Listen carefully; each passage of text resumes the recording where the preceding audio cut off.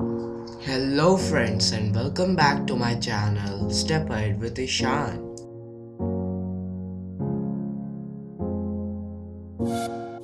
So friends, today we are going to talk about population dynamics.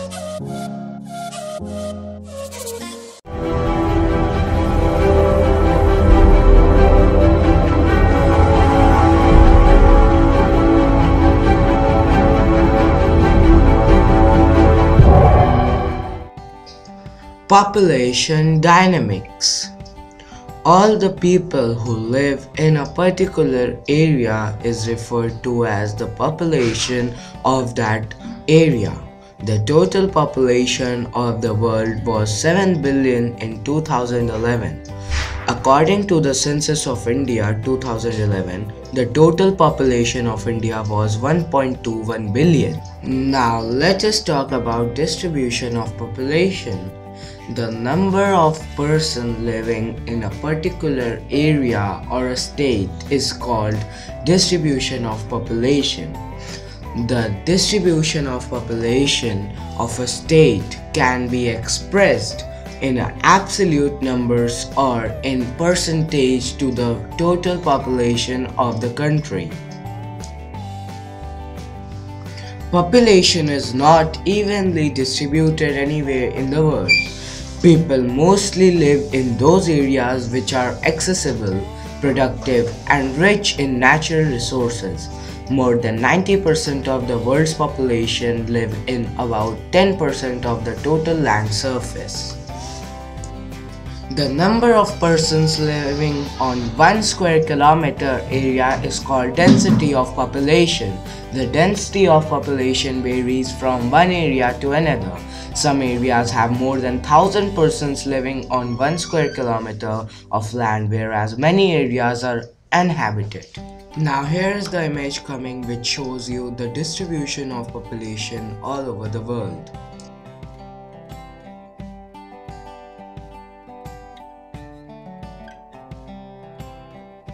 According to the distribution of population, we can roughly divide the world into three regions.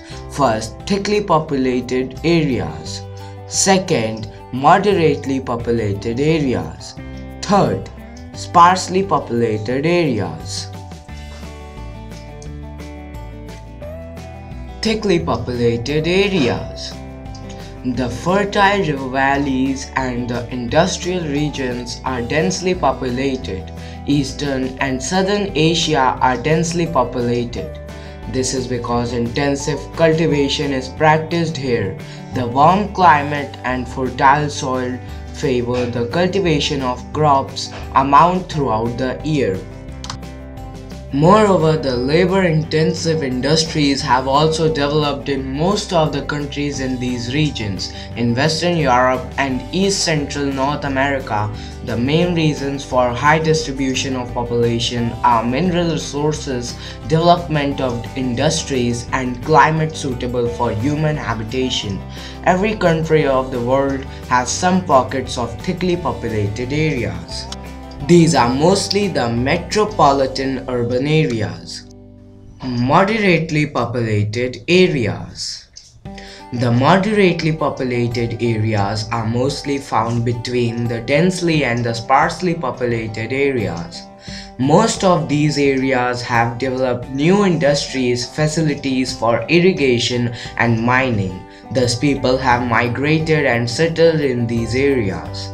The moderately populated areas do not form a continuous belt. Central USA, tropical West Africa, southern parts of Russia, Eastern Europe, Deccan Plateau of India, central China, and parts of South America are moderately populated areas. In these regions, people have migrated from other areas due to favorable natural and economic factors.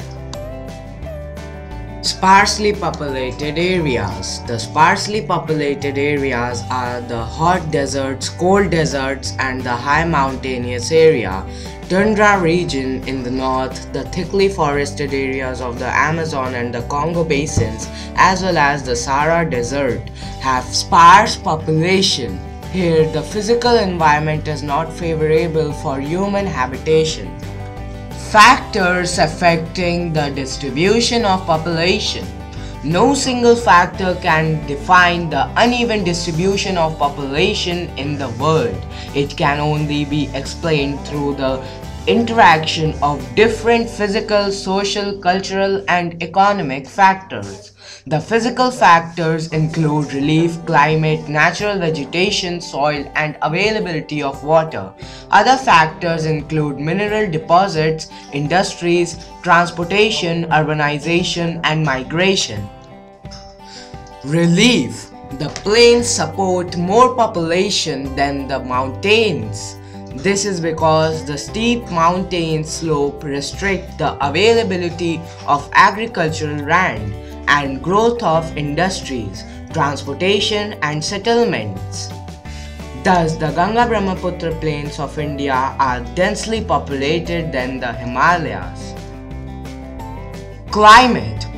Temperature and rainfall influence the concentration of population in any area.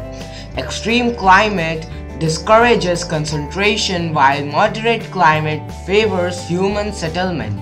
Thus, most of the population of Canada lives in a narrow belt in the southern part which has relatively warm climate.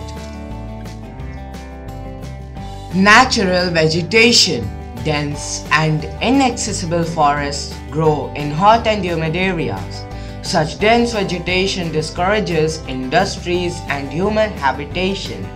Therefore, the Amazon and the Congo river basins are sparsely populated and have no large settlements. Soil. The fertile alluvial and black soils are suitable for agriculture as compared to desert, mountain and laterite soils. Thus, alluvial and black soils transportation can support more population. The development of ancient civilization in the river valleys was due to the fertile soil. At present, the introduction of new farming techniques and fertilizers have changed the impact of soil in some areas to some extent. Availability of water. Rivers are an important source of fresh water. They supply water for domestic uses, agriculture, industries, and transport. Thus, people tend to settle in the river valley, even in desert. Permanent settlements are found around oases due to the availability of water. Mineral deposits.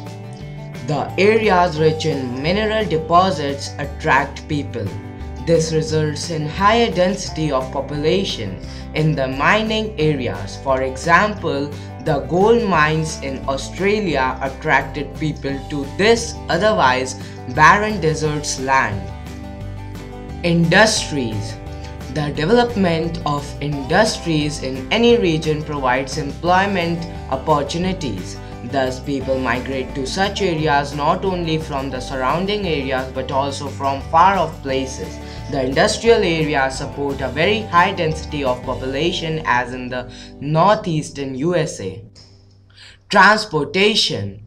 The economic activities flourish in those areas which have an adequate and efficient network of transportation. Most of the cities are located either in the plains or along the coast, which provide adequate transportation facilities. Thus, such places are thickly populated. Urbanization. The urban areas have diverse economic activities and provide better living conditions than the villages.